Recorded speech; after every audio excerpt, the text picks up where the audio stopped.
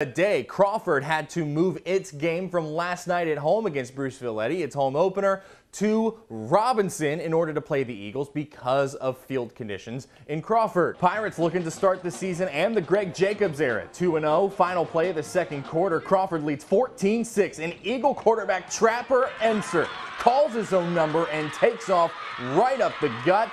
He's gone 55 yards untouched into the end zone. The Pirate lead just one after one.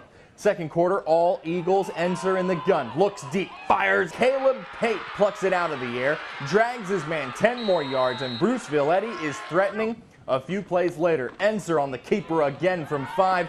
Bruceville-Eddy leads 19-14 at the half. The second half is all Crawford. 39-25 is your final. The Pirates are 2-0.